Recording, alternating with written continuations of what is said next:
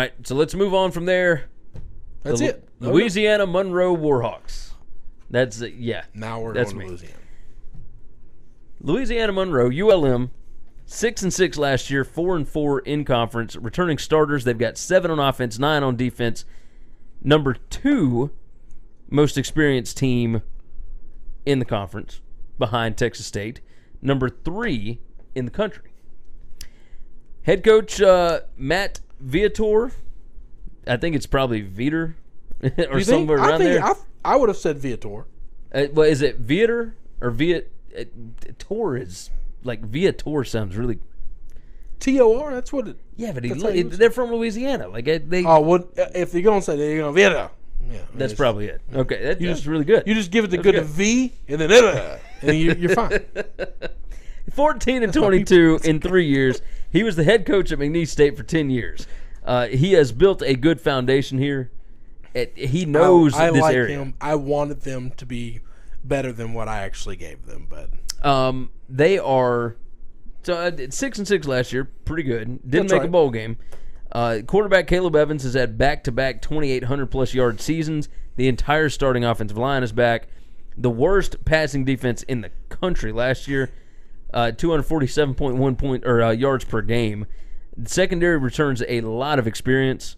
Pretty much everybody's back as far as this team goes. Don't know if that's a good thing or not. Now, I'll tell you this: the fifth worst turnover margin in FBS last year. They were -12.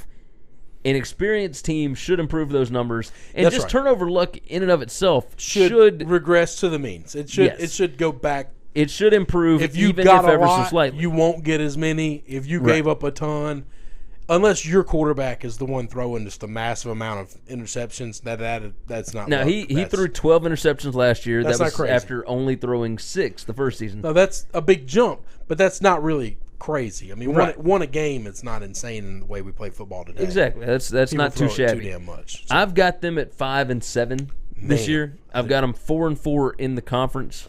I think their experience wins a lot of games, but I mean they're out of conference stuff. They play Memphis. Yep. They play at Iowa State. They play at Florida State. Yep. And no, I don't think that any of those teams are going to be world beaters. Iowa State could be really good.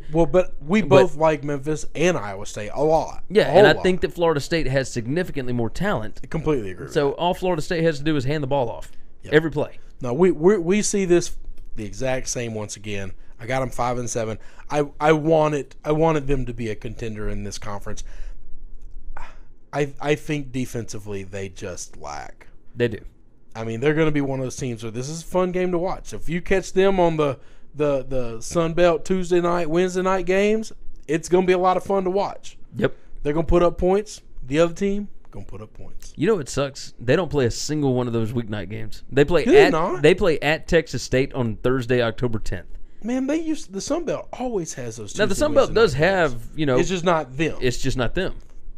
Well, they're like a fun that's- team to watch too, man. Yeah.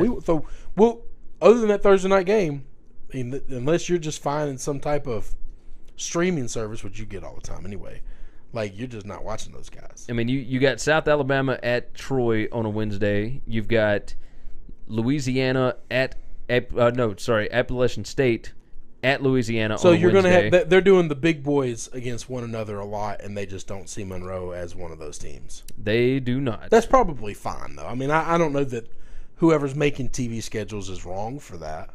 They're right in the middle between the haves and the have-nots. If there was a middle class of this conference, Yeah. they're That's- it. They're it, right? I mean, I've got them 4-4 in the conference. Yeah, I mean that's it.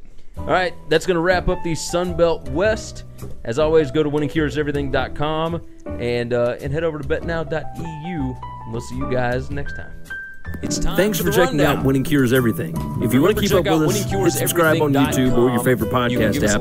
Visit the website at winningcureseverything.com, or you can like us on Facebook or follow us at Winning Cures, at Gary WCE, or at Chris B. Giannini on Twitter. Share out the show, leave a nice review, and make sure to comment and tweet at us. GIANNINI. You can also email the show. That's winningcureseverything@gmail.com.